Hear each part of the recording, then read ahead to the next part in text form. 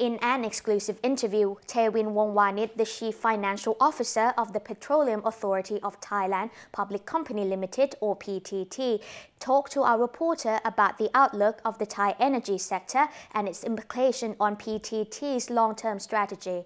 More on this report. Thailand's vibrant economic growth in recent decades, with its ups and downs, has heightened the level of the country's prosperity and at the same time, the level of its energy consumption. Thailand Wongcha-um, the Chief Financial Officer of PTT, the kingdom's biggest oil and gas company, said that Thailand will need to diversify its energy sources to cope with the medium and long-term domestic energy consumption trend. For a bit longer term, that's the issue that is the challenge for the country like Thailand, where we have to import most of our energy requirement. Currently, we're importing 80% of our crude oil from mainly the Middle East. We're importing about 20% of our natural gas supply from neighboring countries, and we actually importing about 50% of the coal supply to the industry.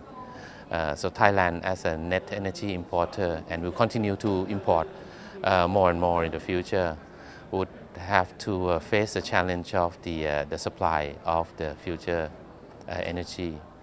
And the role of PTT thereby have to expand a bit more than just the oil and gas company to becoming an energy company to look at the source of energy supply for the longer term for the country.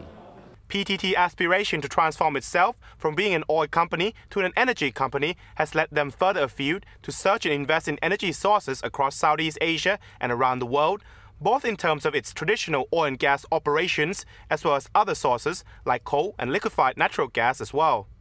In the future, we might have to also look at the diversification of the energy sources, and that's why PTT has started to look into the coal mining business, to prepare ourselves in case the country will need the coal supply in the future.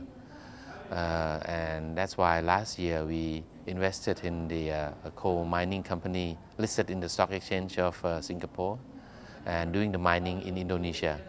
That would be sort of supplementing the oil and gas energy supply. On top of that, next year we'll be completing the LNG receiving terminal, which will allow Thailand to import natural gas in the form of liquefied natural gas from anywhere in the world.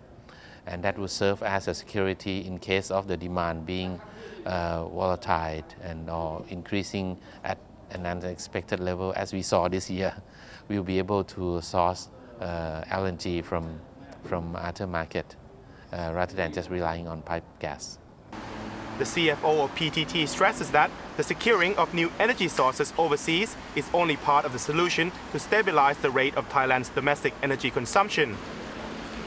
Research and development for alternative energy sources, which is in line with the government's policy, is also very important in improving the kingdom's energy security.